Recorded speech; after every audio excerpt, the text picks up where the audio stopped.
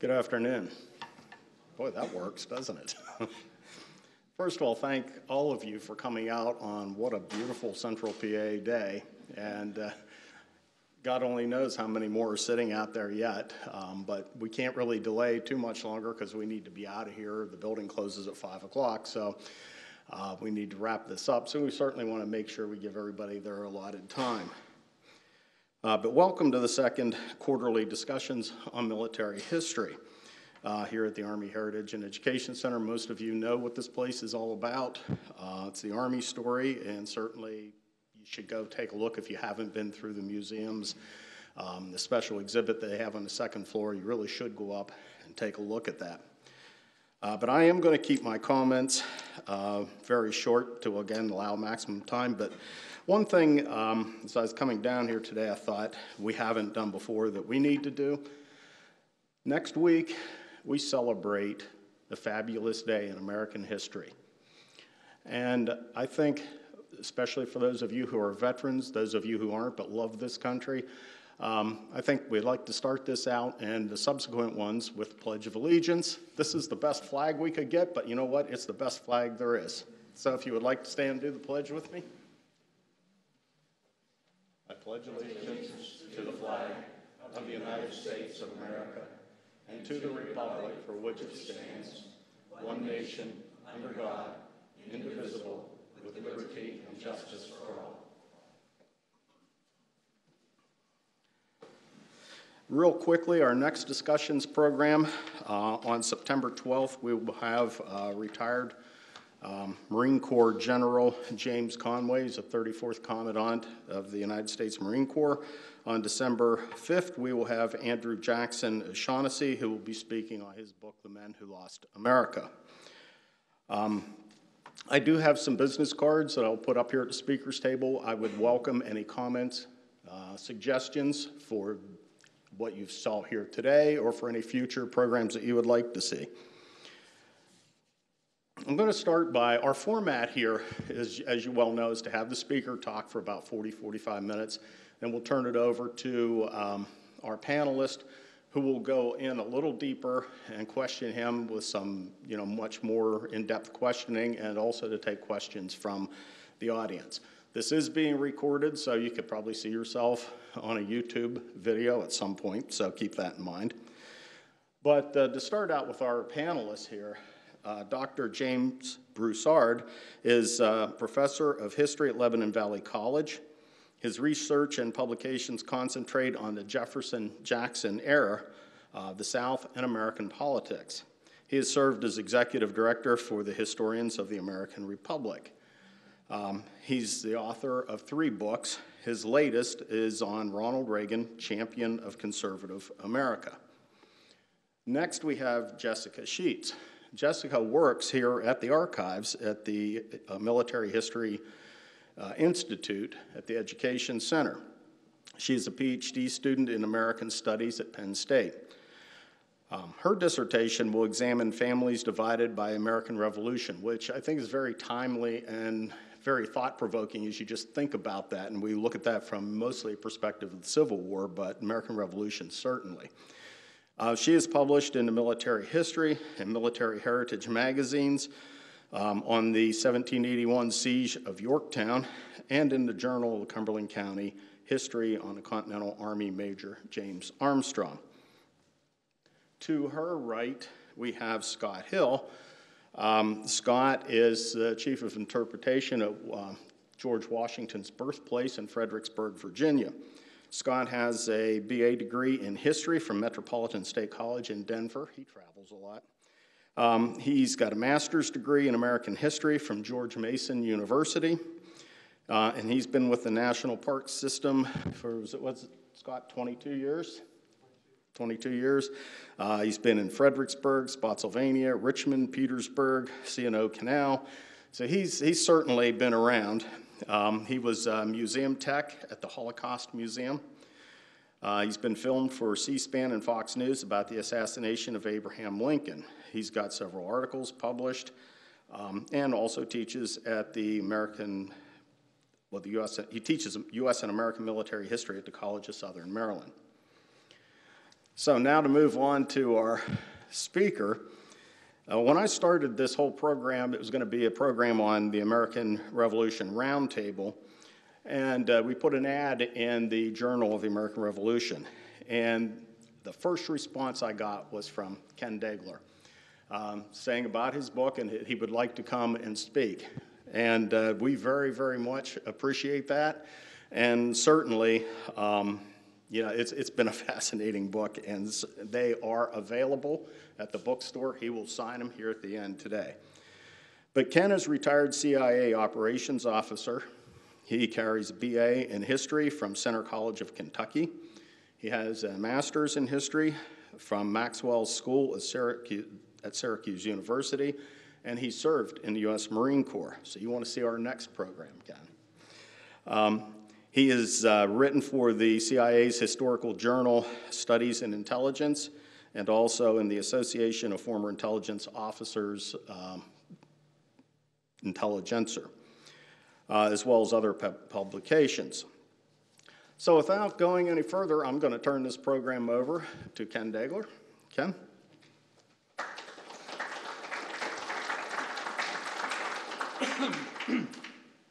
Let me start by stating that I do not claim to be a historian, far from it. What I claim to be is somebody who has some experience in human intelligence. My background is about 35 years as what we call in the trade a human officer. My job was, very simply, as a case officer or operations officer, and now, I understand, shows how old I'm getting, they call it the classical training approach to recruiting, handling securely and productively individuals who have access to the plans and intentions of foreign adversaries. Now, since there weren't as many drones and as much radio communication during the Revolutionary War, and most of the stuff was done in terms of human interaction or documents, I find that I feel I can say, while I'm not a historian and therefore can't put all of the pieces together, that I can analyze a lot of what was going on from the viewpoint of how those operations were run. And one of the reasons I wanted to speak to this roundtable is because I don't think the intelligence point of view is often given the view, I won't say the credit, but the view, the image that it really should have in putting acts of the revolution into a much larger point of view. But again, I'm coming at this as an intelligence officer, not as a historian. Now, a metaphor for me is this statue. I think most people in this room would recognize that this is Nathan Hale. This is one of about 200 statues with two different poses, most of which were given out by the Fleet, I think it's the Fleet Reserve Naval Officers Corps after World War II. And the one I'm most familiar with is a pose exactly like this that sits in front of the main entrance to the original headquarters building of the CIA. So for about 32 years, every day I walk by and I would see this particular statue.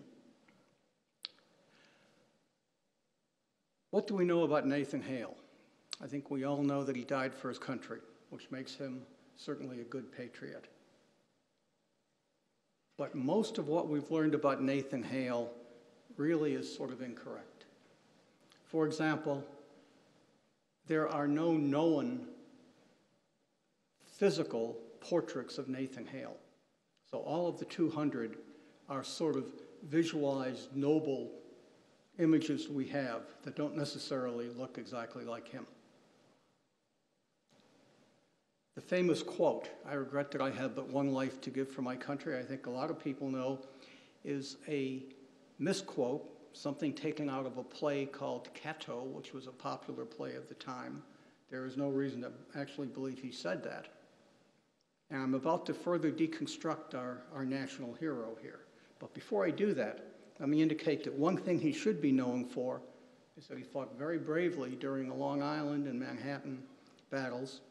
He was chosen and accepted by Knowlton's Rangers, which is the first military intelligence agency that the Army claims is basically their military predecessors going back to 1776. And of course, he very nobly did die, and the individuals who observed, and there were 3 different accounts of his demeanor as he was hanged, indicated that he died with the dignity you would expect. Let me read you a quote that I think really indicates why we ought to have some respect for this guy. I am not influenced, this has to do with his volunteering for the mission. I am not influenced by the expectation of promotions or pecuniary rewards. I wish to be useful, and every kind of service necessary to the public good becomes honorable by becoming necessary. That says as much about him as a hero. Now, having said that, as a spy, he stunk. We used to tell our young case officers, when we use this as a case model, study how Nathan Hale was brought into the service, how he was trained, what his mission was, what his requirements were, etc., and do everything completely differently. You might have a chance for an operation. Because this poor guy's mission was a failure before it ever started. He was given no training whatsoever. Probably the worst personality trait he had, like a good Ivy Leaguer, was he couldn't tell a lie. Well, let me tell you from personal experience, you don't want to send somebody behind enemy lines if they can't tell a lie, because it's sort of counterproductive. So the poor guy really was ill-suited to his job. And yet he's probably the best-known American spy we have. By the time we get done today, I think you're going to know a few others.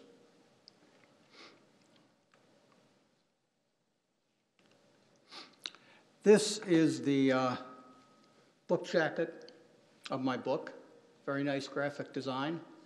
You know, a book is a little bit like having a child, in that you spend an awful lot of time with it and you really become very much involved in it. And after we had done all the drafts and had all the editorial comments and had the final written form, they brought me in at Georgetown University Press and said, sit down with the graphic design guys and gals and tell them what you want. And I was really happy, and I spent, I think, probably 15 or 20 minutes talking in great detail of how I wanted to project a cover that would say exactly what I wanted to say in terms of a message. But they ignored me, and they used that anyway. So it actually worked out fairly well. Now, one thing I do like about the cover is you can see it from a long way off. This book came out last summer, and I happened to be down at Rehoboth Beach taking a vacation. And I decided that every day I would walk around and I'd see who was reading my book, because you gotta know who your target audience is. So for 2 weeks, every day, a couple times a day, wandered back and forth looking at who was reading my book. Very interesting development. I can tell you with what I would think is probably 99.9% accuracy that teenage girls were not my target audience for this particular book. I could find nobody reading it whatsoever. But I do have 2 target audiences. Like all good intelligence officers, you gotta know your target. And you all represent one of them, people who are interested in the revolution, for reasons I indicated before. Because just as politics, personality, military capability, other things all blend into all the events in the revolution, there is an intelligence insight here. And one that I hope when we're done today may give you a slightly different perspective on why things sort of developed the way they did, why some things were done the way they were. Then secondly, my target audience is actually fellow intelligence professionals, and I speak to several organizations that are full of retired intelligence officers and some active, because the principles of human tradecraft have not changed since almost biblical times. So lessons from here, not unlike Nathan Hale and what not to do, are very much present throughout the book.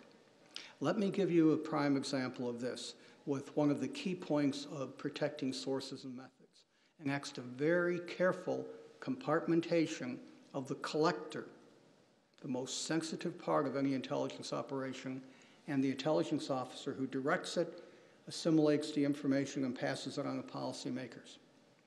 Let me tell you how it was done by the most sophisticated network of spies that George Washington ran during the Revolution. That would be the Cowper Ring, run in New York City with numerous agents, safe houses, all sorts of support mechanisms. A collector in New York City, and it could have been a tailor named Hercules Mulligan, who happened to have married a woman who was related to a British admiral, also happened to make clothes of such a good style that all the British senior officers and officials came to him and sat in his little salon as he measured them, and they drank coffee and what have you. Or it could be an individual named Robert Townsend, who was a merchant and also ran a coffee shop with the King's printer, James Revington. All of these type of collectors, as well as many others. They would get their information. They would then go back, let's say Robert Townsend, for example, he would go back to the boarding house where he was staying, and he would write up as succinctly as possible the information he wanted to send along.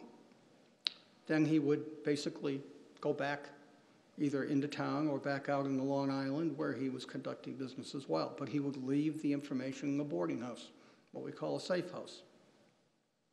About 2 days later, someone else traveling into New York from Long Island with the proper reason for coming in, personal business, legal business, or some logical reason, would go to that same boarding house. And because the boarding house was under the control of the culpers, that information would then be given to that individual. That individual could use secret ink, called stain in those days, or some other way of masking the information in a manner that allowed that person to carry it back out. And they would pass through lines after a couple days of doing legitimate business with that information back up to Long Island. And on the way back to their hometown, they would stop for a rest, normally around dusk, in a cow pasture, and sit under a big oak tree. And at the base of that oak tree, there was a hole. They would put that information in a bottle or in a container of some kind or a leather pouch, and they put that in the hole. Then they would go into town to a tavern where everyone knew they were back in town because they were there at the tavern having drinks. The next day, a woman would go out to hang up her clothing to dry. And it so happened that her clothing line was viewable from the Connecticut side of Long Island Sound. And the manner in which she hung up her clothing to dry indicated that the dead drop, the communication information itself, was in the location by the tree. That evening, an individual from Connecticut will get in a whaleboat, go across Long Island Sound, go to the tree under cover of darkness, pick up the documents, take it back across Long Island Sound, and give it to a dragoon from Benjamin Talmadge's Connecticut Dragoons. And that dragoon would then deliver it to George Washington's headquarters. Very sophisticated way of compartmenting the collector from the individual who uses it. Not unlike what was done in World War II, and frankly, what was done in the Cold War in many cases. Now, I'll tell you how it's done today. Today, if I were a spy, I would probably collect my information and go to a Starbucks. And sit at a Starbucks, and after inserting a thumb drive that had a Word program on it that ensured that my word processing did not go on a hard drive of my computer, I would type up the information I wanted to send. I would then either encrypt it using the same thumb drive or I'd attach it to a JPEG as a type of data entry. I would then, using the IP address of the Starbucks, send it to a site on Romanian quilts, some blog or some site that is somewhat esoteric. I would then fold up my laptop, take my thumb drive, and I would leave. Within a given period of time, the intelligence officer, say sitting in a European country, would simply go onto that same website, look for my message, download the attachment or a portion of the message, decode it, and have the information. The technology has changed, but the principle behind it has not. And we're going to see that principle in much of what we do here.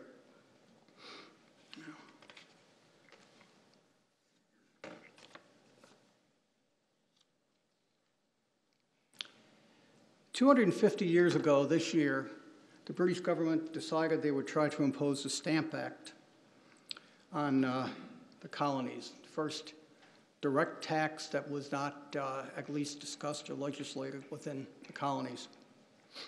What we have here is an organization that grew up almost spontaneously out of the stamp tax. That's the Sons of Liberty. Now, this is a print probably early 1774 because it depicts the Tea Party. Now, there were several, but probably the Boston Tea Party. You have a drunken mob forcing tea down a tarred and feathered either Tory official or British government official of some kind. Most historians look at the Sons of Liberty as just kind of a mob, sort of a collective name that doesn't represent much. As an intelligence officer, I look at it much differently. I look at the Sons of Liberty as a united front organization. And in the course of 10 years, took a large group of individuals who were arguing and supporting everything from not stopping smuggling to putting taxes on certain items to simply dissatisfaction with local administration.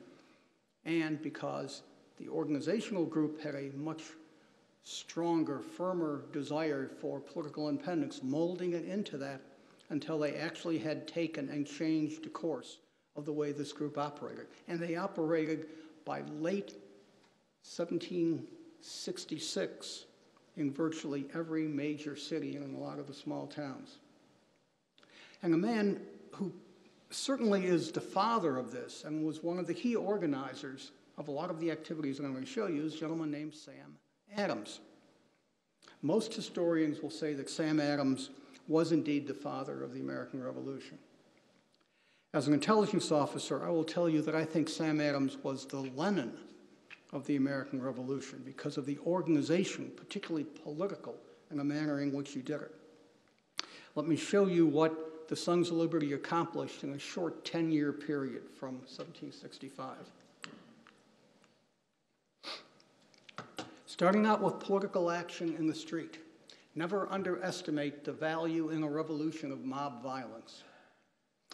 By the time the Stamp Act was supposedly to be in place in 1766, there were no officials who were willing to enforce it.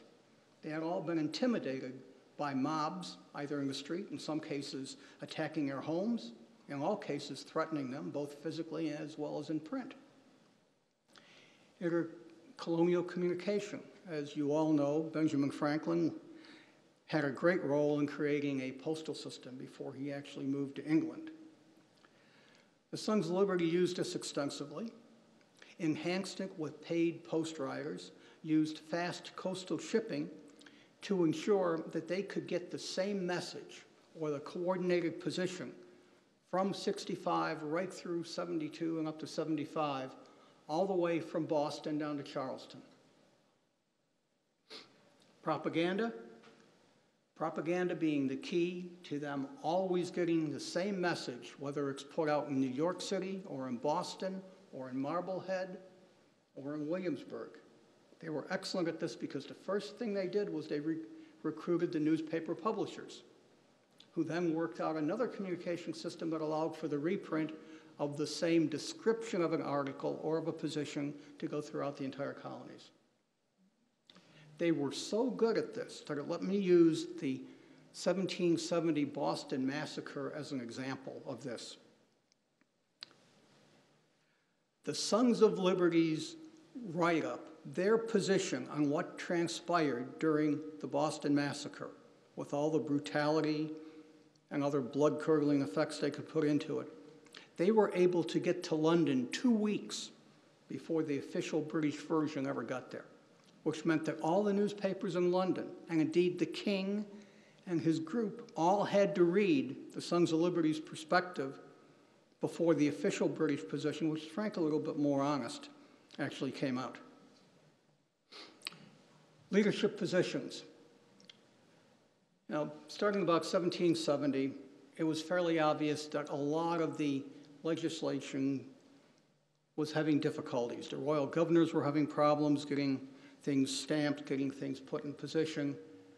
And from about 1772 to 1775, a lot of the administrative and legislative and official organizations started to die out, simply because the crown could no longer control it. But you still needed some type of local admin, So a shadow government grew up, if you would.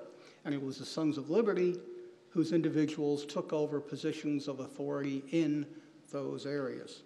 You look at almost any leader in any one of the cities, and you'll find they were members of the Sons of Liberty. Paramilitary actions. Again, one of the first things that they did, and particularly in the military organizations, was they created the Minuteman companies. Minuteman companies were unusual in that it created an individual who was supposed to arrive at a given location, not only well armed in terms of a weapon and ammunition, but also able to carry provisions so that he could and had agreed to move with his body of people outside of their administrative district in support of someone else. It was an offensive capability that didn't always exist with the traditional militia groups. Also, paramilitary in the sense of, particularly from 72 onward, making sure that when possible they would steal whatever they could from the royal arsenals, which they did a very good job of, particularly in 73 and 74.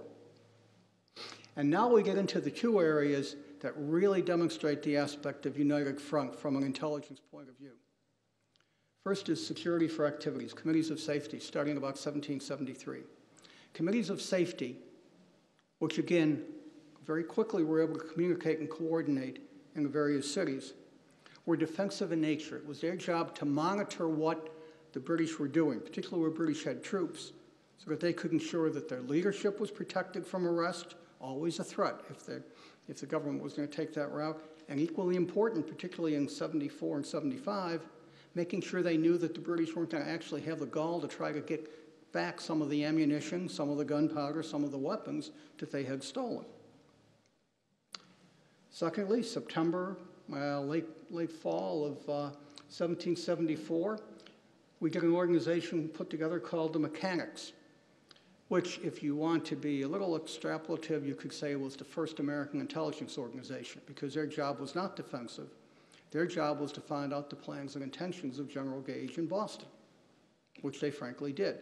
They had two leaders, both of whom were senior members of the Sons of Liberty as well, of course. First, Dr. Joseph Warren, secondly, Dr. Benjamin Church. In Dr. Warren's case, Dr. Warren managed to have at least two penetrations of General Gage's command structure. We know of one who was a male official. The second one we're not too sure about. Now, let me give you a slightly different perspective on the shot heard around the world and the resulting retreat of the British forces down Battle Road back into Boston, because these two organizations played a rather interesting role. Everybody knows what happened in April at Concord. Notice that's a Boston pronunciation, by the way. I used to say Concord, and I was told too many times I got to say Concord. In any event, in March of that year, General Gage sent two of his officers to reconnoiter what possible targets he might actually go after. He dressed them in what is described as rustic brown, which I believe was sort of long brown coats and round hats, which is what the people outside of Boston tended to wear. They went out through Cambridge and out to Watertown. The first time as they were going out to an area in the center of the state up there called Worcester. We pronounce it Worcester, but they call it Worcester. However, when they got to Watertown, they stopped in a tavern. And in the tavern, a black serving woman, and it's not at all clear whether she was a free black or whether she was a slave, but nevertheless, she was a serving person. She recognized who they were, and she told the local members of the Committee of Safety. Consequently, when these two officers went out to Worcester, they were surveilled and monitored during the entire route out and the entire route back. Everyone they spoke to and where they went and what they looked at was carefully noted by the Committee of Safety. 2 weeks later, General Gage sent them out once again, but this time through Cambridge to Lexington and Concord. Same thing happened. They were identified to the Committee of Safety. They were monitored, as was their route, whom they spoke with. So now the Committee of Safety, happens to know exactly what routes are going to be taken to and from the two objectives that Gage might stimulate an action against. Then we get the mechanics. The mechanics, through Dr. Warren, learn well before the troops actually disembark that it's going to be Lexington and Concord. Now, this puts a slightly different perspective on the story of how the Minutemen and then eventually militia companies were able to operate. And modern historians will tell you they operated not just in company size, but in regimental size, coordination, how they were able to set up the various ambushes along Battle Road as the British troops went back from Concord through Lexington into Boston, and why they took such heavy casualties. Because the Patriots knew the route they were going to take, and they knew what the objective was. So it was not that hard, or at least say it's not as mystic to assume why they were able to collectively come together so quickly and be so effective.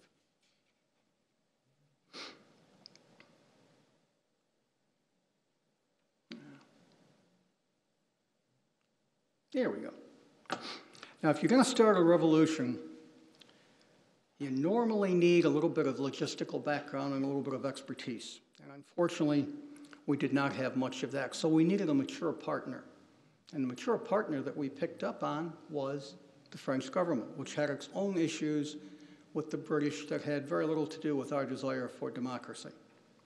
But the three individuals who were the keystone of what became an incredibly important covert action program for 2 years were, first, of course, Benjamin Franklin, dressed in the outfit he liked to wear in public when he was the head of America's first diplomatic mission abroad, the Paris Commission. Here he likes to portray himself as the frank and honest and plain American, unlike those fops, the British, who are always devious and what have you. Here we have Robert Morris, who, as most of you know, was the treasurer of the Revolution. It was Morris's job to get the money to pay back the French for all of the armament and other things they were sending over. And thirdly, we have an individual you may not recognize as well. This is Pierre Augustin Caron Beaumarchais. If that name means anything to you, it might have more to do with the fact that as an artist, he wrote 2 plays which became famous operas, The Barber of Seville and The Marriage of Figaro. However, he also headed up an incredible front company known as Hortalez and Company that provided incredible numbers of arms, munitions, expertise, and other things to the American army, which they could not have survived without.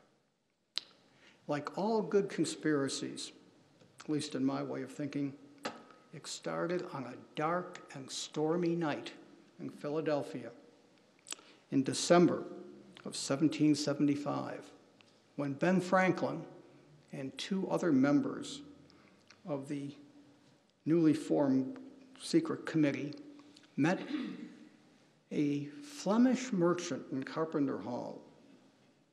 And over the course of 3 or 4 nights, with the thunder clapping, and I think one newspaper even reported white lightning of one kind or another, they discussed exactly what each side was willing to do. The secret agent, not Beaumarchais, but the secret agent, the Flemish individual who was reporting back to the King of France, wanted to know 2 things. Are you serious about what you're going to do, and can you actually accomplish it? Now, we're talking December 1775. We're not talking July 1776. But what did Franklin promise? He promised, number 1, we will seek political independence from Great Britain. Number 2, we'll beat the British Army. A little optimistic in the second point, to be honest with you. But nevertheless, in turn, the French agent promised that the ports of France would be open to American interests, and that some organization would be worked out that would provide supplies necessary for the American conducting of the war, additional logistics that went on. But what the result of this was, he says, is Hortalez and Company, which over the course of 2 years as a commercial cover entity, giving the government of France plausible denial, as most of the armament came directly out of their own arsenals, both gunpowder and weapons, allowed the transfer of what in effect was millions of dollars in those days of supplies. Utilizing over 100 sailing ships. We're not talking about a small deal here. We're talking about a massive attempt to somehow keep military supplies to keep the Continental Army in the field. Gunpowder. The U.S., America at that point had virtually no capability to produce a great deal of gunpowder, period. Barely enough for hunting purposes. Most of it had to be imported, and the British since 1774 had been cutting back on allowing importation. It is estimated by historians that 80% of the gunpowder used by the American side at the Battle of Saratoga was imported by this company. It is doubtful without them that that battle could have been fought. Muskets, cannon. Obviously, there was no arms industry. The colonies was not an industrial center. As a colony, they used industrial products from Great Britain and other parts. A lot of people tend to think that the American Army was sort of like the British Army and carried the Brown Bess rifle. They didn't. The weapon the Continental Line carried was a French model of the muskets because they came literally directly out of the French arsenal. Other military supplies, again, no capability to produce that in the colonies. Everything's from uniforms to tents to whatever else you needed. And finally, technical expertise, which is particularly interesting because there's always a debate whenever contractors are hired by the U.S. military to do anything. Yet, if you're going to fight a war in those days, you needed to know how to make fortifications, which involves some type of engineering education. And if you're going to be an artillery individual, you had to have some sense of math and a little bit of physics. And of course, we had no schools to train that. So instead, the technical expertise was in the form of contracts for a great many foreign officers from Austria, from Germany, from Spain, from France, from Italy, who came over and served at various ranks and in various posts with the American Army right through the entire Revolution. You're familiar with a lot of them. Lafayette, obviously, you're very familiar with. You're familiar with L'Enfant, DeKalb. DeKalb's a very fascinating one because DeKalb's slightly different. DeKalb actually was sent over with Lafayette in a bit of a secret agent role where he was supposed to report back honestly what the American forces were able to accomplish and what their plans were. Because like any nation that is supporting it, Ben Franklin may have not always been telling them the truth. Having said that, DeKalb did die leading American troops, so he was very much a part of it. Here.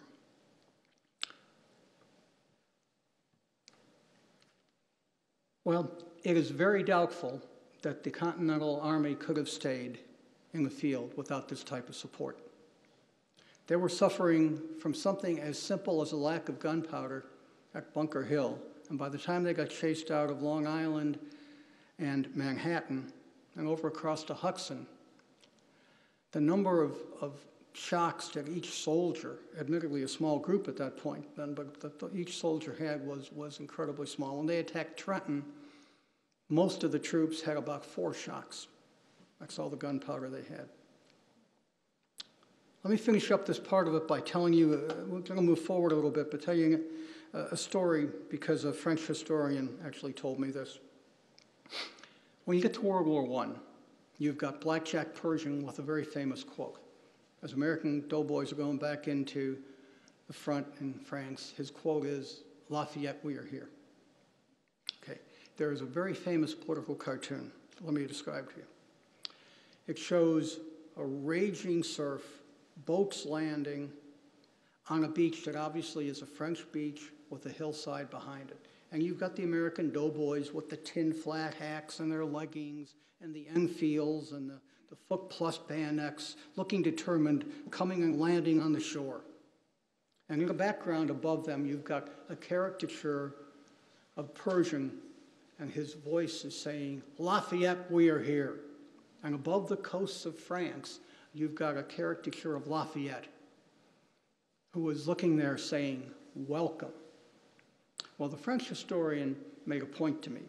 He told me that if that political cartoon had been correct, Lafayette's voice would have been, yes, but did you bring your checkbooks? Because we never repaid their loans for the equipment that Hortalez and Company gave us. Robert Morris tried very hard, but he could not get the agricultural products from the various colonies that he had hoped he could then send to Europe to sell for repayment. We ought to keep that in mind next time we get upset about someone else welching on a loan that we made for them.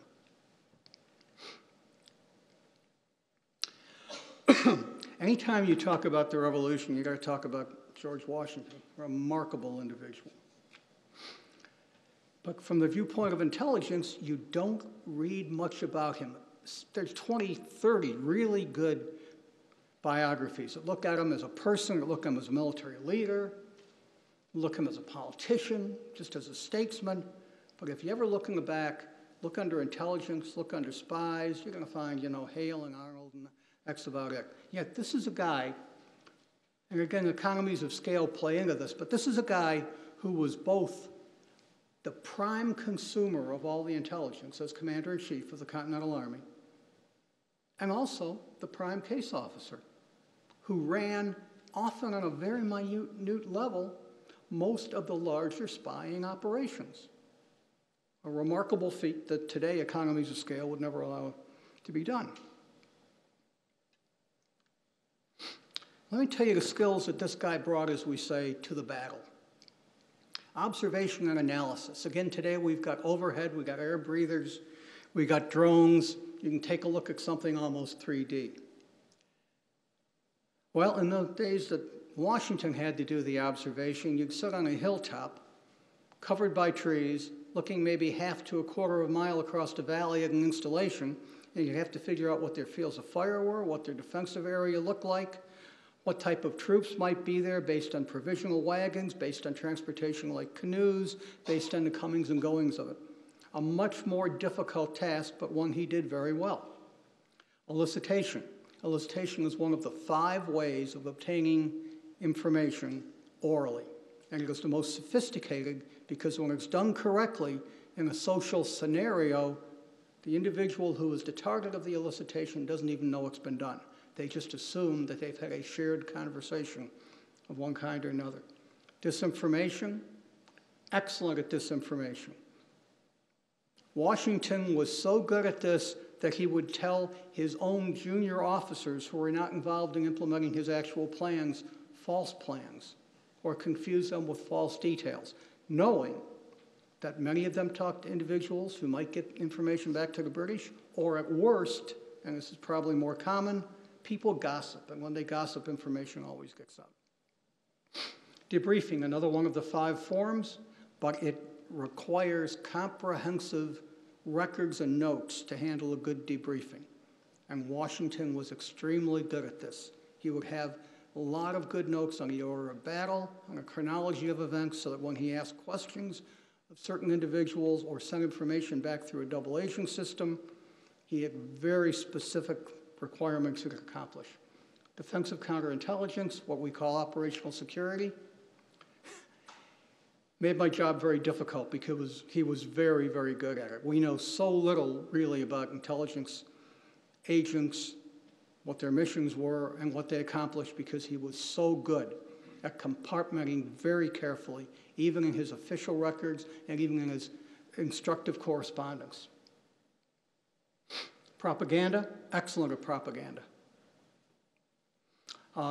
Much like disinformation, he made it a habit, for example, after Trenton and Princeton, when he was sending back paroled officers, to march them by certain villages where he had already given instructions that the forces there were to create a larger-than-life type of situation in terms of their size. Some involved false marching around with different flags and in different formations. Some involved illumination of massive buildings where no one really was staying, etc. He was using this all the time. Agent recruitment, very good at that, and then deception. And deception, particularly strategic deception, he used throughout the war. And that is the highest, most sophisticated form of offensive counterintelligence because it requires 3 specific type of capabilities. Number one, you've got to have double agents in the British camp that they already trust. So you can pass information that is believable and accepted. It can't just be somebody who walks in. It has to be an established pattern. Number two, you've got to have firm control over the message you put out to your own people, because definitely there's going to be leaks. And the enemy is going to understand what you're telling your own people. Often he misled his own people. Interesting aspect of the whole Benedict Arnold recruitment, or walk-in actually, writing, with the British was that one of the reasons John Andre finally believed that Benedict Arnold was ready to commit treason and move to the other side was because of information he gave that he had just gotten from Washington, which subsequently turned out to be disinformation that Washington was passing, not because he didn't trust Arnold, but because he always passed disinformation or confused information to individuals not directly involved in implementation of a plan. And thirdly, you had to have your own penetrations who could collect on the British so you knew what they were doing and how they were responding to the message you were sending, so you could fine-tune it or stimulate it. And as you're going to see a couple times during the war, he did this as well as anything they ever did in World War II. What is most interesting about what Washington brings to the war in terms of these skills is that he demonstrated these skills as early as 1753 to 1755 during the French and Indian War. All you have to do is read his journal. So by the time he was actually commander-in-chief, he'd known this stuff for 20 years. He had a pretty darn good idea how to do it.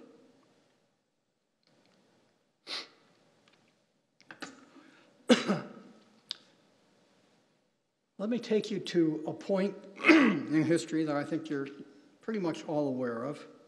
It has to do primarily with probably the worst period for Washington in the American Revolutionary period. The British have now landed. They're pushing his troops back across Long Island, back out of Manhattan, over across the Hudson, into Pennsylvania, into New Jersey. Several positions are lost. Thousands of troops are lost. Supplies are lost. It's a constant period of retreat for 3 or 4 months. A couple of his biographers say he actually went into a depressed state during this, as you might well expect. By the time we get to December, the weather's bad. He's down to very few effective men, maybe 5,000, maybe 6,000. Many of those are undersupplied, to say the least. It is not dramatic to say that by mid-December, when the snow was on the ground, if the army was marching, you saw blood because they did not have boots in many cases. We're talking about a time when the end looks very near. Enlistments are almost up. There is no morale. If there's no morale, there's no idea whether the Continental Congress, as ineffective as it is at that point, is going to be able to send new recruits in, whether the states will provide new volunteers. The militia in New York certainly had not demonstrated any great capability. So it's a very, very difficult time. Yet what does he do? He takes what's left of his troops and he attacks Trenton. And he succeeds, and that basically turns around the morale. He talks people into maintaining their enlistments a while longer. It's a morale victory. It upsets the British to no end. And basically, he keeps his army in the field for another year.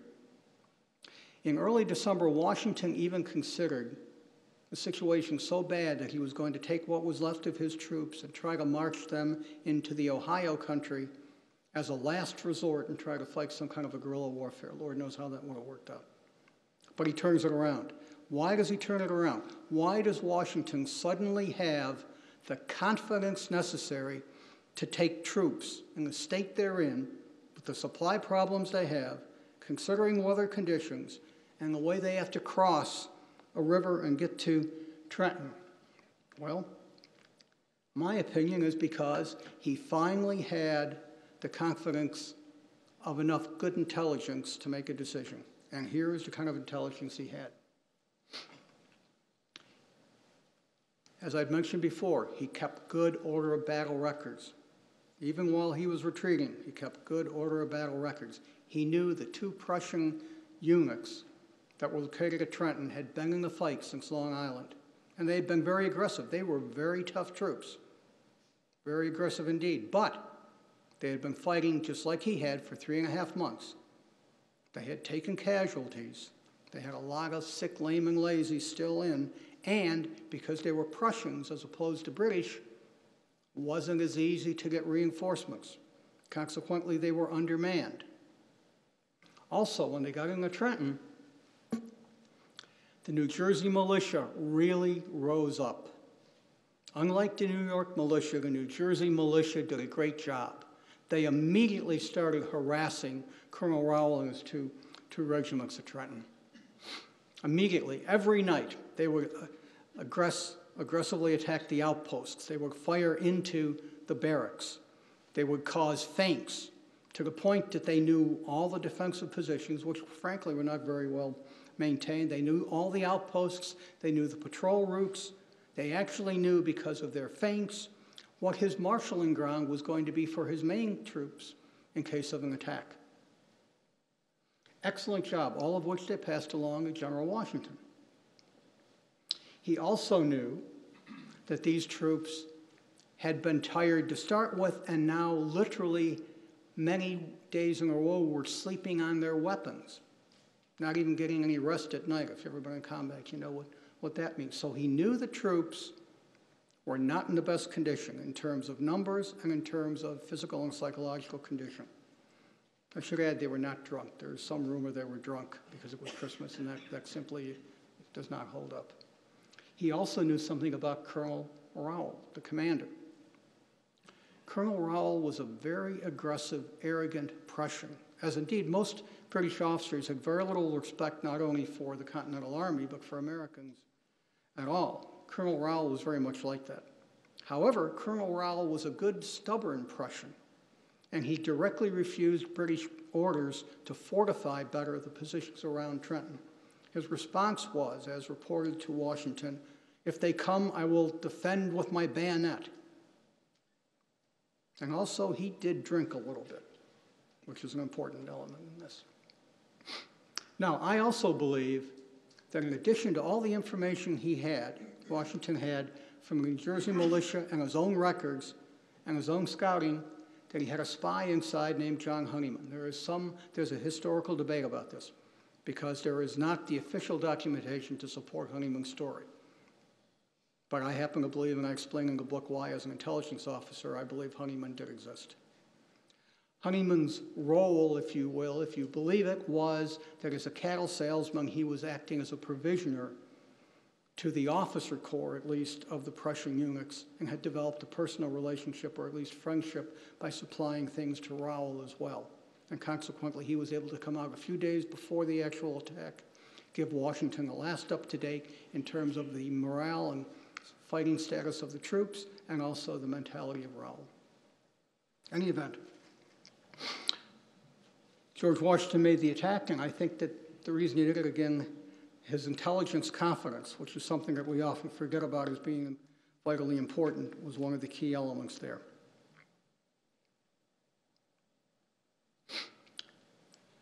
Now, because of time, I'm going to quickly go over some of the other significant aspects of intelligence that I detail in the book.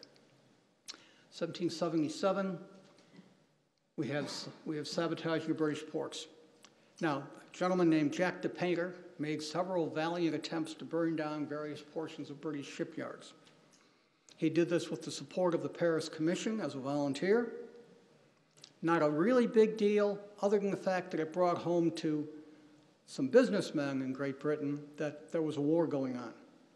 The interesting point about him as an agent of the American cause was that in addition to a little bit of money given him by the Paris Commission, the French government also gave him an alias French passport in the assumption he was going to get out. He never did make it out, however. Essex recruit in Philadelphia area, we've got two light cavalry officers, Major Alan McLean, Major John Clark, both of whom did initial scouting, and under the guise of doing initial scouting, also created an initial line of informants who could observe the British defensive lines on a daily basis from their homesteads, from their farms, and eventually also recruited agents who, under the guise of business, much of it illegal, of supplying British troops with fresh food and what have you, were able to go into and out of British lines into Philadelphia, where, indeed, because it had been the capital, a lot of people were willing to talk to them and provide information. So you had two separate networks working, one with McLean and one with Major Clark. And then you had one indigenous individual, Lydia Darragh, and again, this is a person who is not as well documented as most of the others we're going to talk about, but she was able to provide information because she had British officers staying in her house, and women in those days in that colonial structure, somewhat like Afro-American slaves, were sort of not considered to be much more than wallpaper as people were talking. And there are countless times when women had performed that role in the Revolution. She did it in Philadelphia and was able to use a system using her family of getting the information, often putting it in covered buttons and cloth, sending a boy out with food through the lines who would then meet with an officer and what have you. By the time we get to August and October, we've got Saratoga. We've got two situations with Saratoga that people very often forget about. One is Fort Stanwix, where Benedict Arnold was able to stop St. Leger, another individual who was supposed to be reinforcing Burgoyne's organization, most importantly with a large number of Indians, as opposed to really a large number of British legitimate forces and militia. And that's important because the militia, which was very important at the Battle of Saratoga, were pretty good about standing up to the actual line elements of the British forces, but they were very much scared of the Indians because they'd had about 20 years' experience with the very barbaric nature, by our standards, of what Indian warfare was all about.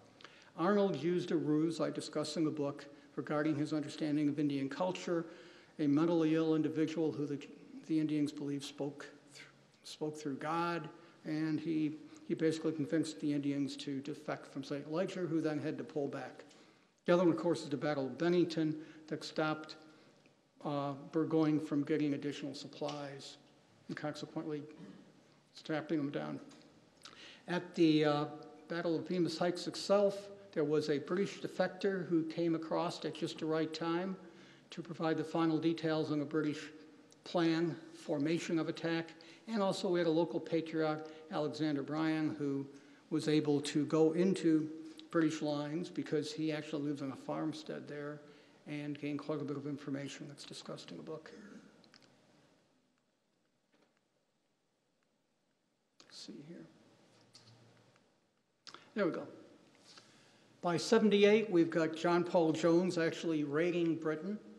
First time in 100 years that anyone had actually raided a British coastal town. He had a very good plan that would work fairly well, but unfortunately one of the two raiding parties was led by an individual who was Irish, and the ships that he was supposed to burn unfortunately were contiguous to a dockside tavern.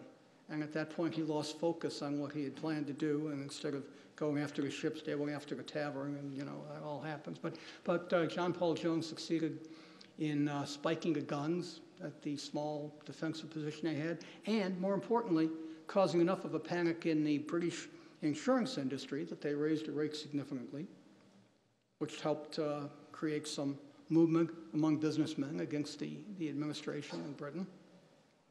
We've got the starting of the Culper Ring, and we've got Lieutenant Louis Cossagin, who is another interesting character, who in his American uniform walks around New York City after he's been paroled, having been there for over a year as a parolee where he could not report what he saw, and he just continues to walk around, and now he's able to report because he's no longer paroled, he's been officially exchanged, and he kind of fills in the gap until the Culper Ring starts to get going. By 79, we've got the Culper Ring starting to move very nicely, the recruitment of Robert Townsend is the second individual. We've got additional couriers. We've got additional collectors in there.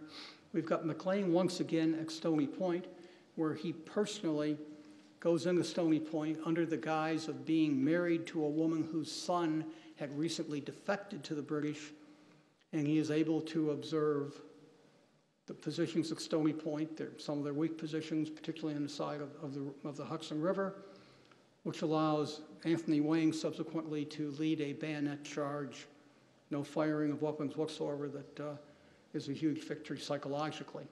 Which, of course, interestingly enough, the Culper Ring is unable to report back General Clinton's responses to that. By 1780, we've got Culper Ring in full operation. We've got Benedict Arnold exposed. We got Major Andre hanged. Very fascinating the way their correspondence goes back and forth. The role of Arnold's wife, the beautiful Peggy Shippen, a Tory young lady in Philadelphia. Very interesting there. We've got General Greene assuming command in the Southern Army. And General Greene, being a very smart guy and having Washington as a mentor, rather quickly assumes the operational security awareness and the intelligence aggressive approach that Washington has used. And frankly, he's a little bit less careful about some of the sources. So we know probably about 25 of his intelligence officers by name, and we know a lot about the networks that each one of those had, because his official correspondence is not quite as guarded.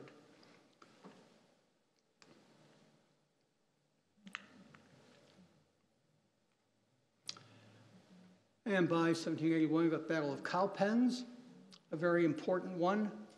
Famous General Daniel Morgan is the general in charge of that, and Dan Morgan is able to make that set-piece battle based on intelligence. First, he's very good at knowing the intelligence of his enemy. In this case, it was Tarleton, Bannister Tarleton, and he knew him very well. He also knew the British Legion forces that were with him, and thanks to Francis Swamp Fox Marion, 2 days before the set-piece battle, he knew exactly the location of the other two major British elements, the one commanded by General Leslie and the one commanded by General Cornwallis, so he knew the Legion was unreinforceable during the battle. Cornwallis moving into Virginia, you can see the strategic deception plan, incredibly well done because Washington had the assets in place to do it that allow for him to eventually get Cornwallis into a set-piece battle. And by the time we get down into the Tidewater, from the time Arnold gets there until Cornwallis takes over, we've got indigenous spies working for a Colonel James Innes. We've got a false defector, Private Charles Morgan, who manages to keep them from moving north by giving false information about colonial capabilities. We've got two Afro-Americans, both of whom, interestingly enough, were officially members, in the case of Matthews, of the Virginia militia, and in the case of Armstead, of the Continental Army itself, who perform both collection missions and also disinformation missions that further keep Cornwallis steady. And then, of course, we've got the surrender at Yorktown. There's a lot more detail on all of that, but as you can imagine, I could probably talk for more hours and you'd be interested in hearing about it. I did want to end up with one thing, if I can go back to it. Well, okay, let's see here, folks. No, not going to let me go that way. Okay, quickly go through. I said before there were lessons. Well, I was trying to think what kind of a lesson that fits in with the Army. And of course, considering the type of activities we're involved in now, it's the lessons of what you really need for an insurgency. And it's interesting that all of these characteristics are fairly well understood by everybody as what you need if an insurgency is going to exist and going to prosper. And it's exactly what we had. The organizers of the Sons of Liberty were middle-class guys. They certainly weren't farmers or anything else. They weren't proletariat, anything like that. A weak government presence, which is what the British had, not only militarily but also administratively. The fact that we found a mature, for those days, industrialized nation as a partner, France, that could support us. The fact that Washington very quickly figured out after Trenton that he didn't have to win the war. He just couldn't lose it. And finally, that you're going to have if you want to win and not just make sure somebody else doesn't win, you got to normally have additional boots on the ground. And indeed, we had that when the French finally joined us with siege equipment for the set-piece battle at Yorktown. And of course, part of always winning an insurgency is the domestic political fatigue, and you had that in the British government. And O'Shaughnessy is going to talk about that. I just finished his book, and it's one of two really good books that shows you how fatigued the British government became with this entire mess and how it affected their ability not to reinforce properly. And then finally, that no matter what happens, you're only a fool if you expect either repayment or gratitude in these kind of situations. It just doesn't happen. And that's about it. Thank you.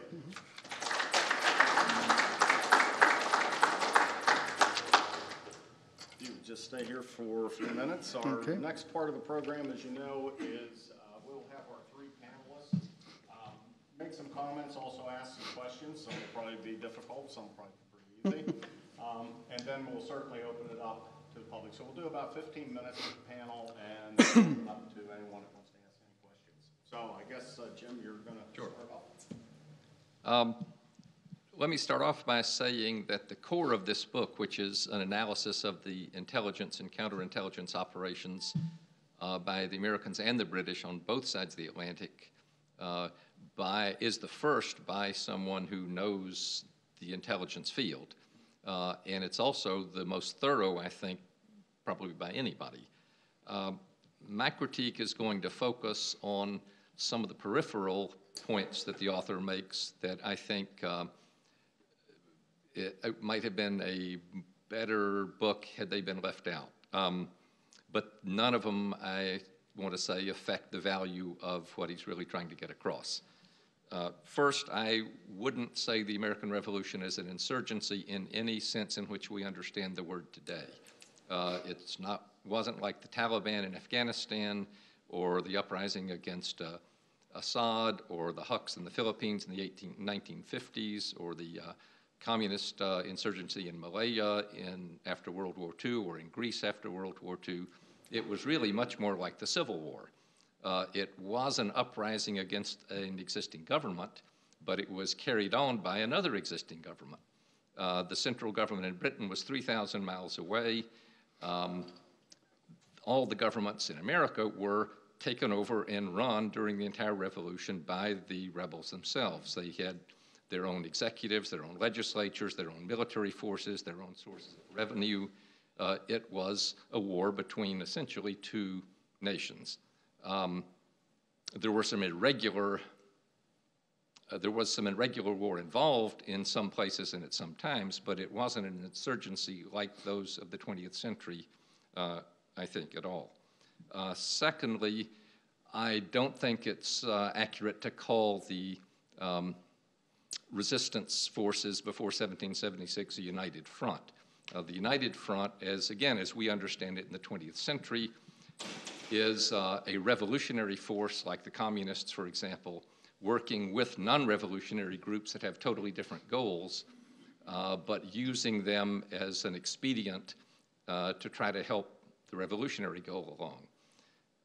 There weren't a lot of groups with divergent goals resisting the British before the revolution. There was only one goal that all of them had, and that was to defend what they thought were their liberties under the British Constitution against a government that they thought wasn't respecting those liberties. The Sons of Liberty were not a revolutionary force.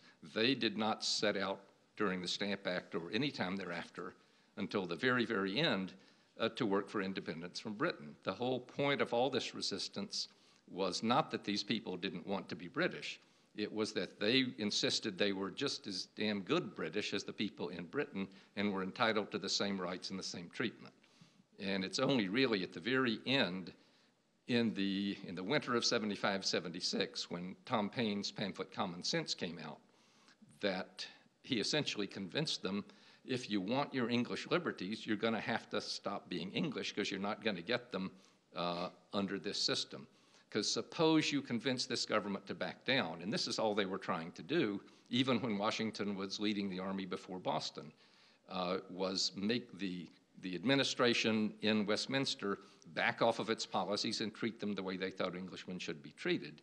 And Paine said, look, suppose you win and go back to being good, loyal subjects.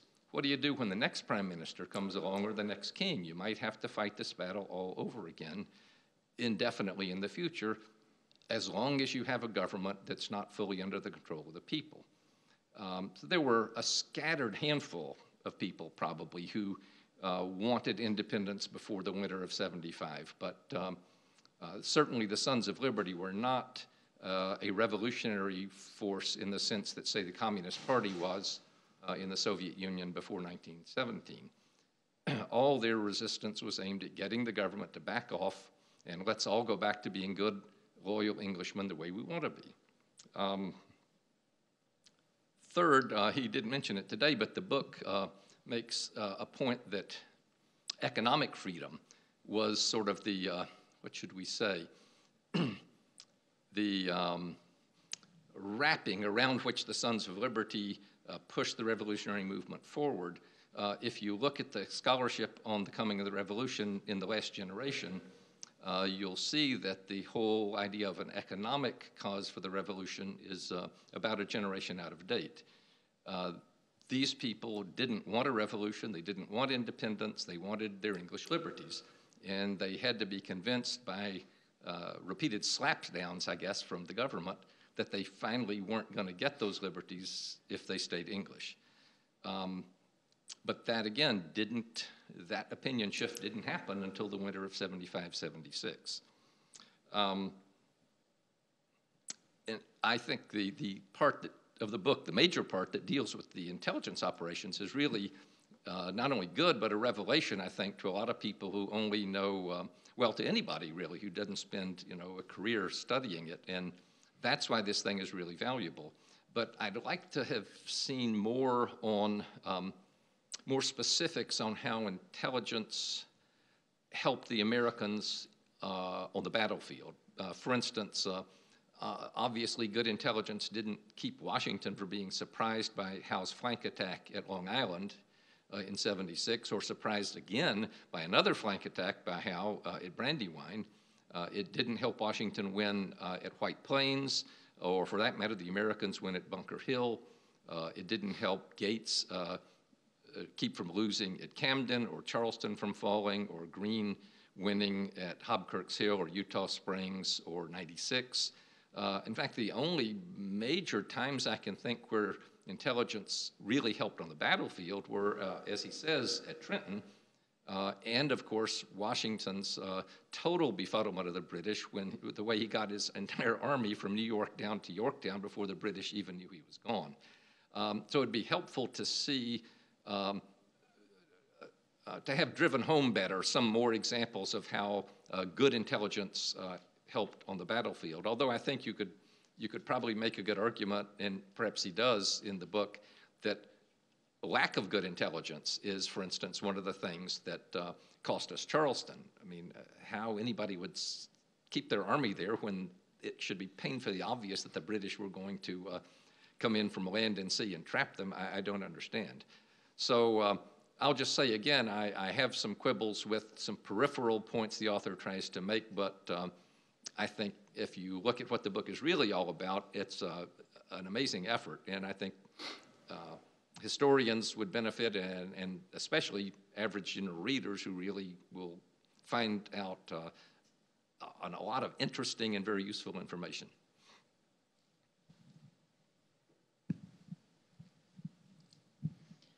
Due to my research interest in family divisions in the Revolution, I appreciated reading about British General Thomas Gage's wife, Margaret Kemble Gage, born in New Jersey, who may have passed information to the Patriots.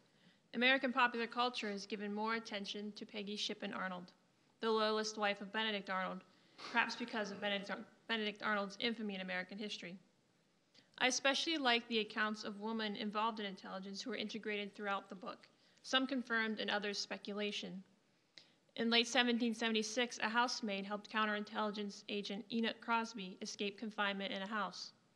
In March 1777, counterintelligence officer Nathaniel Sackett, who ran New York City operations, used a woman married to a Tory to observe and gather information on British activities.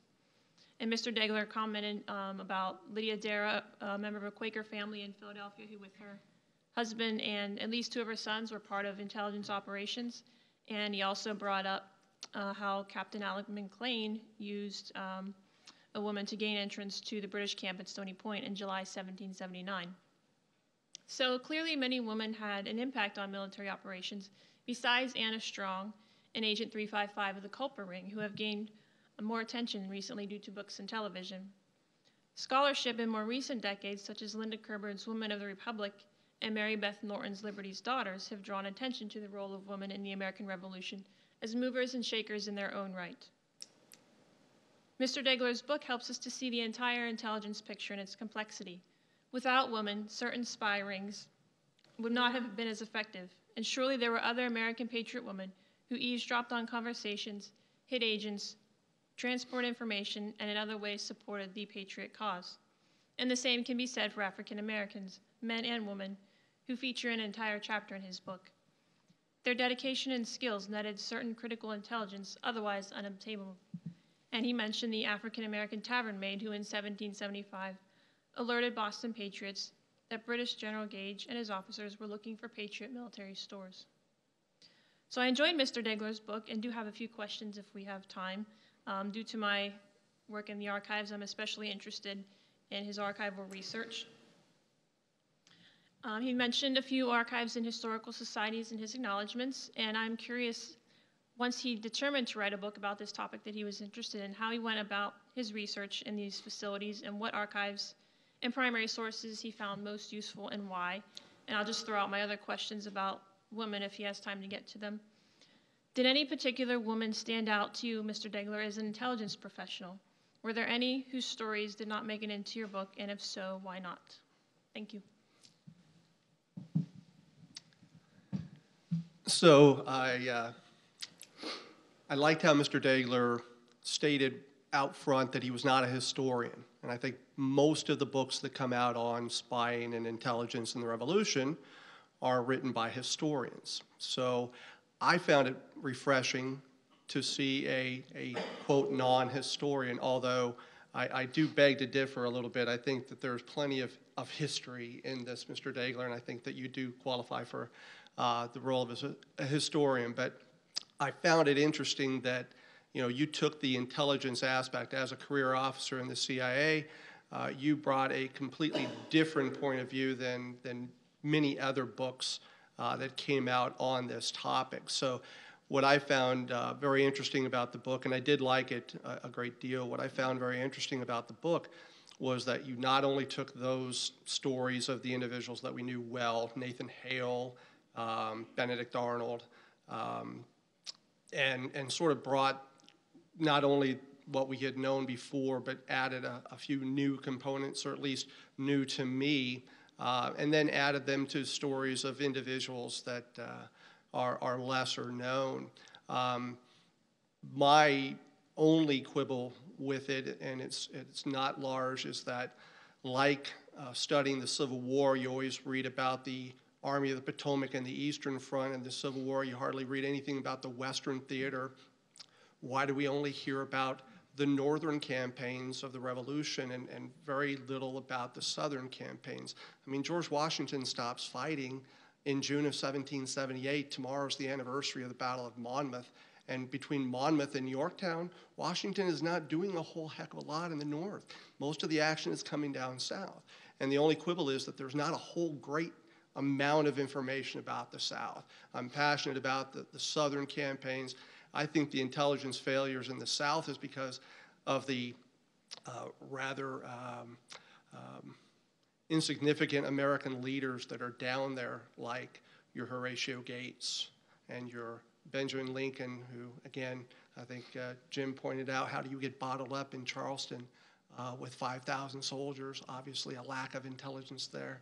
But when Nathaniel Greene comes in, I think he's able to utilize Francis Marion and Thomas Sumter and Andrew Pickens in ways that the other generals before him did not. So I would have just liked to have seen a little bit more in the South. And I think Mr. Daigler makes a great point about African Americans. There's not a whole heck of a lot of knowledge on African American intelligence activities during the war. I think the chapter in there was fascinating, and I think it's more detailed than many others. And James Armistead is a fascinating figure. So I think the book was very well written. As a non-intelligence officer, some of the technical language in there kind of went over my head, but I thought it was fascinating, and it's a great addition to any Revolutionary War books on intelligence. I have one question to throw in. How would you rate Washington compared to the British command in terms of their handling of intelligence? My impression is Washington ran rings around them. Is that an accurate perception? What would you like me to do now? Respond? Well, to the latter part, I rate Washington as an excellent intelligence manager. Washington is a remarkably unique individual. He was a man of his time, so there are a lot of things he can be criticized for in current culture. But as a leader, as a politician, as a military man, just resilience. And he was a good intelligence officer. All you have to do is look at the minutia, the way he even corrected what we would call a cover for action, helping one of the Culper principals decide what kind of a cover story to use that was most effective. This is really way down in the weeds for the individual who's commanding the entire Continental Army. He's quite good. The British had some issues after Andre took over. I am not kind to Andre. I've read a couple biographies of Andre, and he was more of a staff officer in the social sense. He was very good in terms of pleasing his superiors. A couple biographies have indicated he didn't have a lot of peer appreciation. Maybe he was a little bit of a climber. He was not a good intelligence officer at all, and he screwed up the Arnold defection completely. He created the ultimate sin for any intelligence officer. He let the agent or would-be agent start to run the operation. You let the amateur who has their own reward system in place for what they want to do versus the professional who's supposed to know a lot more regarding operational security, long-term value, techniques, etc. So yeah, I think to a large degree, the British, of course, did have a lot of spies. I could probably write a book on the British system. They had a great many spies because I have to disagree with my colleague here, the professional historian. And I think it's very fair that the disagreement he has with me is as a historical professional who has read and considers scholarship within a cycle of scholarship and focus. But in this case, what we basically had was, even at the start of the revolution, roughly, I have to play with percentages, but roughly 1/3 for Britain, 1/3 for the Patriots, and 1/3 who just wanted to survive and kind of went whichever way the wind was blowing and where the occupation forces were. That is a classic insurgency, and I'm afraid that both in terms of insurgency and united front, I simply have a different definition and a different set of the motivations and criteria. For example, Sam Adams, who I call the Lenin of the Revolution, he wanted political independence at least by 1765, if not earlier. How did John Hancock behave before the British impounded his ship? What would have been Nathaniel Greene's involvement had the British not impounded his ship? Both of whom were trying to do what New Englanders did best, which was smuggle without paying taxes. The economic aspect of, basically, there was a poor administration, there was almost a wink and a nod and an agreement that you weren't going to have to pay the duties and the customs and the tariffs that were supposedly in the books but not reinforced. I'm not a Marxist. I don't necessarily have an economic determinism. But I do think that was, regardless of how scholarship focuses, from my point of view, I saw that as the motivation for individuals to a large degree. Now, let me see if I can answer a question about the Southern campaign. Southern campaign is very understudied, primarily because most of the important things were taking place in the North. The fighting with the Indians in the West, important too, but kind of peripheral. I did write a chapter where I did probably the bulk of the original research I did in terms of finding spies and spy networks will be in the chapter on Green. Others were reinforcement or adding a different insight to it. But on Green, I think I identified his 25 key intelligence officers and discussed what their networks were like, what some individuals were. The one unique thing that I'm rather proud of as a researcher was the identification of the only British serving officer I could find who actually was a spy for the American side, and that was one that worked for one of General Green's intelligence officers. I forgot a lot of the questions. I'll talk about women very briefly. The colonial role of women was much different, obviously. They were seen as being subservient to their husbands. They played a significantly different role. They were very successful in terms of doing support activity, being couriers, running boarding houses, listening to what was being said because they were virtually ignored. Did a very good job from that point of view. But to find so many, I had a much easier time identifying African-American spies than I did women spies. If I was to name one more, because I didn't really focus that much on Europe, I would probably have mentioned Patience Wright, who was an American sculpturist who Ben Franklin introduced into the social scene in London when he was still considered acceptable in London. She became an important social magnet, befriending King George and Queen Charlotte, having the ability to apparently obtain good information, which she verbally passed to Franklin when he was in London, and after he moved to Paris, actually traveling over from London to Paris to talk with him. We don't know how she obtained her information other than her associations. We got two hints. One is that a newspaper describes that she was a very charming person who ran a salon where the nobility and distinguished men would come and engage. And then secondly, we got a quote from Abigail Adams, typical New England woman, who says she was the queen of the sluts. So, and I probably haven't answered everything, but I've run out of one here. Is there anything else, gentlemen, ladies, that I might respond to? Okay, we're going to turn it over then to both and Jordan have microphones. If anyone in the audience has any questions for Steve? And please do us a favor, if you've got a particular individual you'd like to answer your question, point them out for us. This is for the author. I have a question in two parts. Is this type of activity also seen quite a bit in the French Revolution? And if so, can you recommend any good books on it?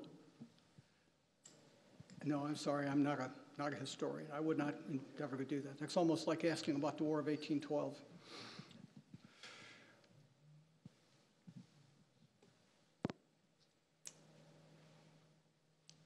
Did you get the impression that George Washington knew a lot of people?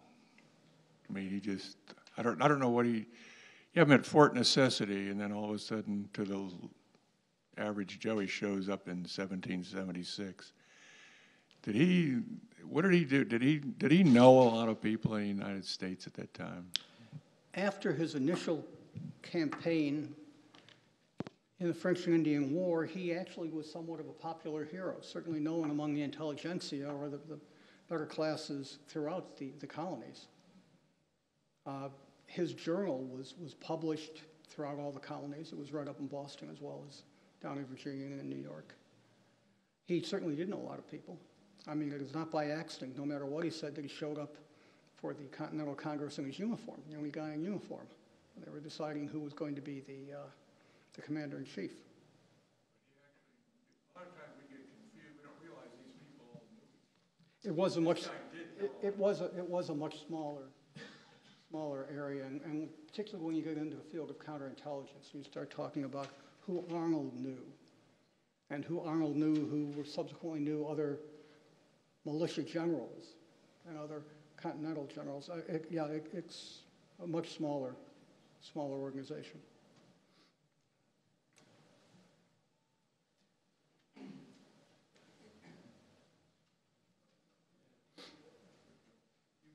The skills that Washington had in the intelligence field, these just don't come by naturally.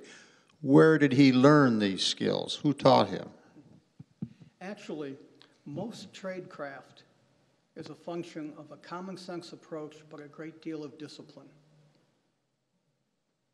Now, you'll find that one of the things that helped him was the guide he used with X number of specific phrases as to how an individual operates in a gentleman's society, and I note that in the book.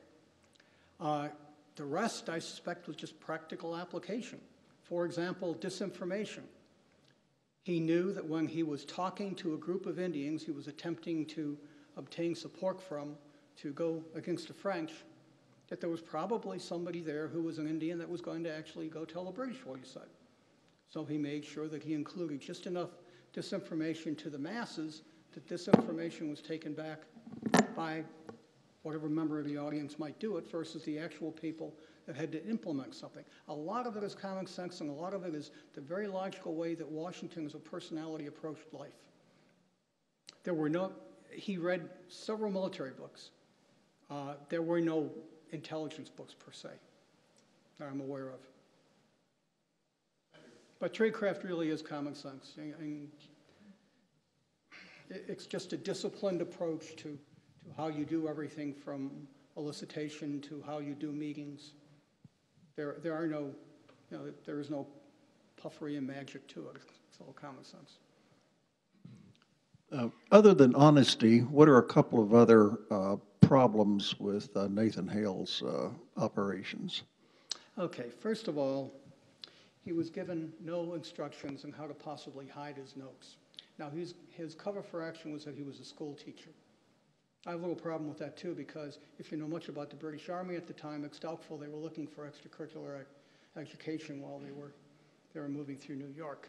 But he could have been carrying textbooks with him that he could have used a very simple stain in, or could have just used his own reminder notes, because no one would bother to look through what the various and sundry margin notes might be. Secondly, he was rather unique in his physical appearance. He was tall, slim, and he had a powder burn on his cheek. Now, he was supposed to be a school teacher, but those type of powder burns would be associated with an individual who used a musket very often, not just a hunter. Consequently, that would give it away. Also, he had served in New York City as a Continental officer. And indeed, in his journal, he indicates he actually paid someone for intelligence information. I forget what the amount was, £5 or something like that. So he was known in the area this way. He had a cousin who was working as a Tory commissioner of some kind, who could have quite possibly identified him. And before Robert Rogers' role came out, the theory was that it had been the cousin who had identified him to British authorities. His requirements, there were no specific requirements. He was to wander and observe fortifications and strengths. The situation was moving so fast that by the time he got there, the requirements were no longer valid. He had no system for getting his communication out. There were no dead drops set up, no individuals he was given to whom he could pass information, etc., as you do in the chain. And finally, he had no exfiltration plan to speak of.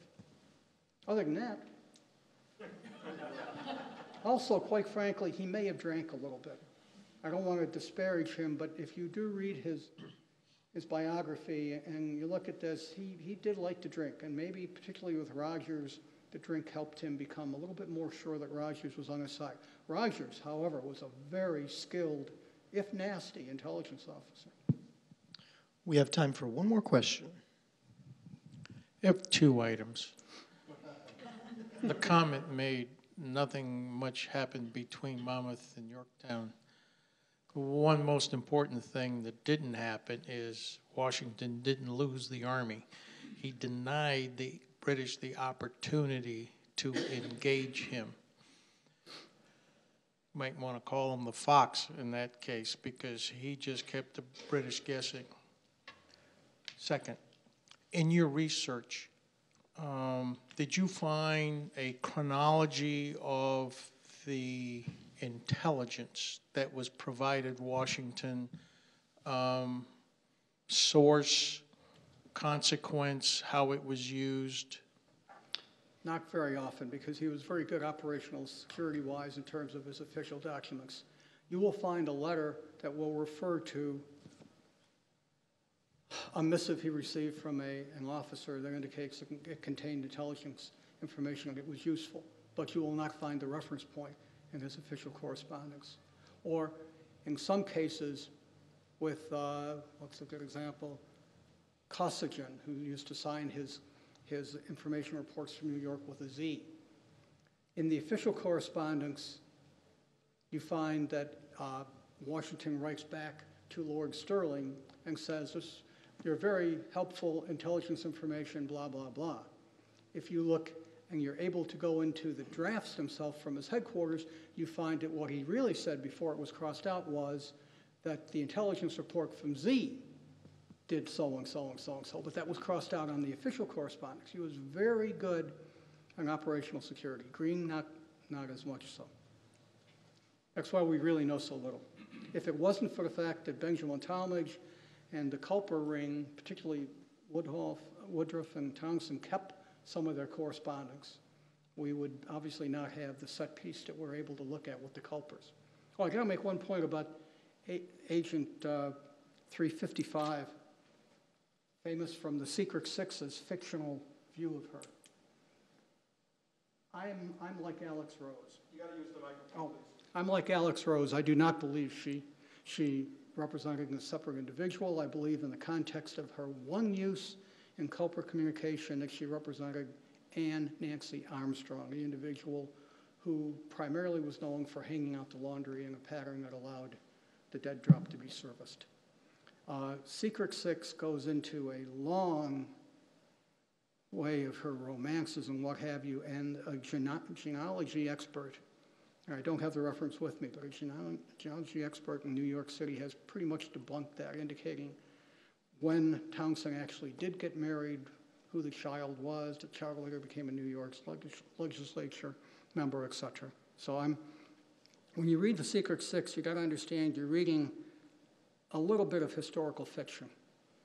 I mean, when they use exact quotes throughout the book in modern parlance, gives you a little indication it may not be exactly well documented. Thank you very much, Ken. My pleasure, thank you.